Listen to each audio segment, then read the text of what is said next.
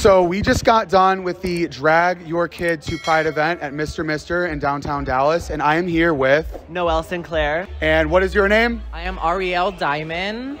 How do you think the event went today? I think it was amazing. I never get to perform in front of children. So, performing in front of children, I have 6 other younger siblings. So it was very emotional. I loved it. It was probably one of the best shows I've ever done. What do you say to the conservative parents that wouldn't bring their children to an event like this? Why? Here's the thing. I don't think that there is any kind of issue with exposing children to this, because especially if your child is in the community, or you may think they are, I just think that drag is educational. Yeah!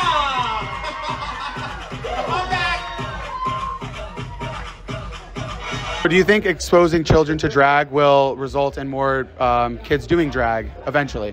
I think so, and I hope so, because like I said, it's the biggest confidence booster.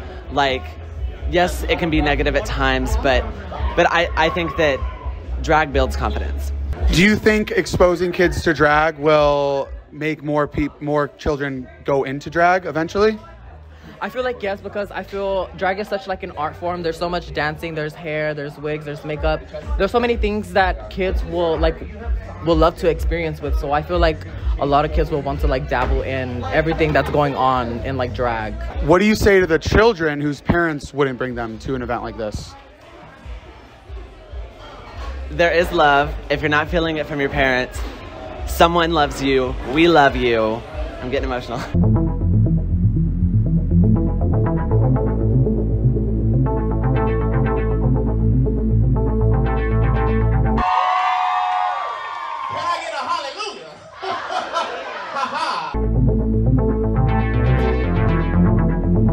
Do you think that drag is something that should be pushed into the mainstream?